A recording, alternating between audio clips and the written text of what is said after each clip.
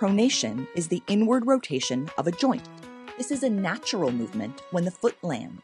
When a runner's arch collapses too much upon impact, causing the foot to roll inward, this is called overpronation. This excessive collapse of the arch can put strain on tendons and ligaments in the foot and leg and increases the risk of injury. A stability shoe has support on the medial or arch side of the shoe to encourage the foot to move in a more neutral pattern. Stability shoes are designed for runners who overpronate and have been shown to help overpronators avoid knee pain, plantar fasciitis, shin splints, and bunions. Getting your gait analyzed, talking to an expert about your running routine and goals, and trying on a few different shoes are some of the best ways to find the right shoe for you.